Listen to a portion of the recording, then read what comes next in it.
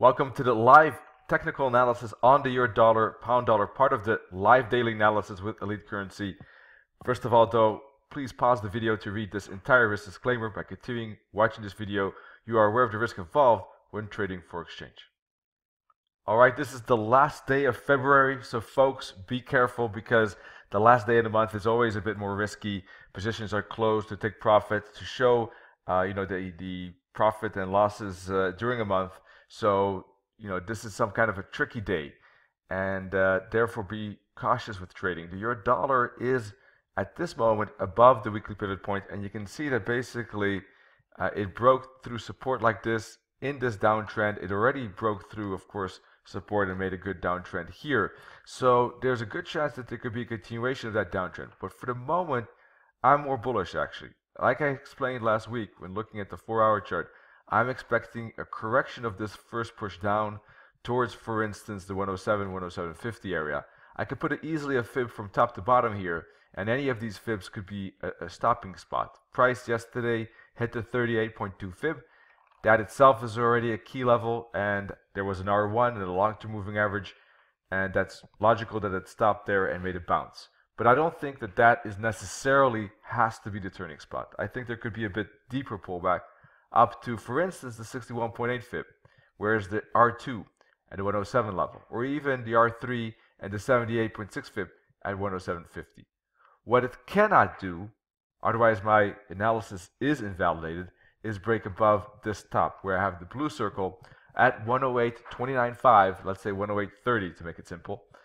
If it breaks above that, then this bearish scenario that I'm expecting, right, a bounce in this area for downside is out of the window, and I have to reanalyze it, and perhaps there's going to be a bigger consolidation on the daily and weekly charts. As long as price stays below 108.30, I am in the intermediate term bearish, and I'm expecting price to respect one of these fibs and move lower down to retest the bottom. We can zoom out again to retest this bottom here, first at the target at 104, right, and then to test this bottom at 103.50, and if it breaks that bottom, to go down maybe to 102.50, and then perhaps even down to parity, and perhaps even break below parity, right, step by step. But for that to happen, it needs to not break this top, it needs to break this bottom and 105 support level, and then there could be a breakout to the downside here, 105 down to 104, and then 104 down to the bottom, and then perhaps lower, right, step by step. If it doesn't, so either it breaks below the bottom. If it doesn't break below the bottom soon, it could still actually move up. Then I'm expecting resistance at 107 and resistance at 107.50 for a turn. Alternatively, if it breaks this channel and breaks the weekly pivot point, there could be a challenge of 105. So there could be space in here, below the pivot point down to S1 and the bottom. If it breaks the bottom in S1, down to the S2 and the minus 272 target. If it breaks the minus 272 target, then down to the bottom. If it breaks the bottom, etc. As further and further. For the moment, I'm not expecting a break of this channel, and I'm not expecting a break of the weekly pivot point. I'm expecting a bounce, and I'm expecting it to rally up to R2 and perhaps R3 at the 78.6 fib, stopping at one of these two or both, but turning eventually at one of them for a bigger downside. Looking at the hourly, this is the channel. Last week I talked about the fact that this particular swing high, swing low will be completed soon, and there will be a retracement, and I expect that retracement to bounce and rally. Partly that has already happened, actually. Indeed, hitting the 50 fib, the purple 50 fib, as you can see, and moving up. So that is true, but I expect more. I expect one more push. So this first push already checks the box, but I expect actually one more, and you can see the price bouncing at the bottom of the channel and making a rally. I think that maybe there could be some consolidation here first. Otherwise, of course, there could be some pause as price retests these resistance levels, especially around 106, 106.25. There could be some pause. There is resistance. Price could move up like that, make some bull flag. So I think good to keep an eye on are some bull flags like here. It could happen here or at resistance. A break of those flags could be good for follow through up to 106.50 and then 107 and then perhaps 107.50. Now, last but not least, I do want to clarify that this is a pretty strong retracement as well. So there is a chance that price might break through this channel. I will keep an eye on that. I would like in that case to see a good hourly candle break through that channel, in fact, preferably even probably through the pivot point, in fact, eventually wait for some kind of bear flag correction, excuse me, and then look for continuation. That would be the alternative. If I see any signs of a bounce in here as it potentially retraces, I will be looking for bullish candlestick patterns in this zone, either at the trend line or at 105.75, 106.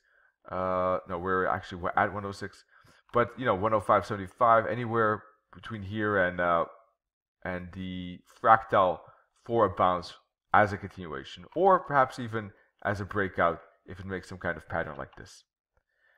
The pound USD is really going sideways. Look at those moving averages crossing each other constantly. This is chopped territory. This is very, very dangerous territory because of that. Because this is basically a period of time where price is really not knowing where it wants to go. It tries to break to the upside, but then smashes back down.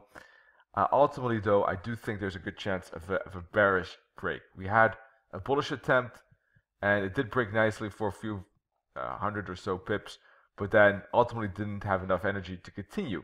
Now I think that price could be ready for a bearish break. It actually, depending on how you draw the trend line, kind of broke a bit already, but with wicks.